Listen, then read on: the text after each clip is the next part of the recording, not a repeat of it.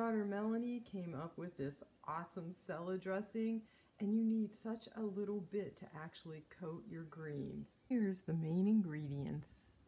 Make your salad dressing according to the package ingredients. I often use a little bit less oil and then just shake it up. Now you're going to be adding, it's a 2-to-1 ratio. So I'm putting 3 tablespoons of Italian dressing in my jar, and then I'm going to be putting 6 tablespoons of aminos.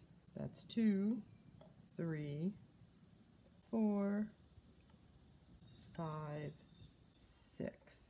Now this will last me days. I'm going to shake it up, put the lid on tight, shake it,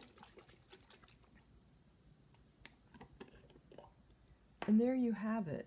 But I have to tell you, 1 teaspoon actually covers a lot of greens.